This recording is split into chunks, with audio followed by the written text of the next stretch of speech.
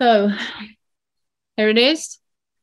The cover is made by Sara Vide Eriksson, which is a fantastic painter, quite a young Swedish star, I would say. Well, it was my publisher who asked me if I wanted to do it.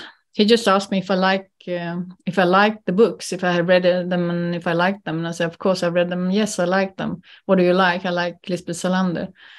Okay, do you want to write 3 books, 3 Millennium books? I say, okay, can do that.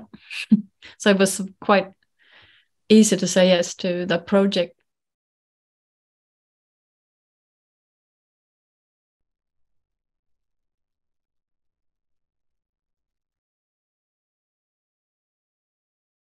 First, I think that me and Stieg Larsson, the original writer of Millennium, we have certain subjects in common.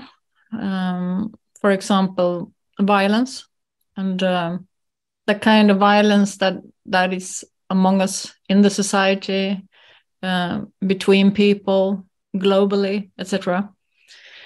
So for me, writing this, I had to try to do something personal about it. And I live up in the north of Sweden, so I wanted it to take place here.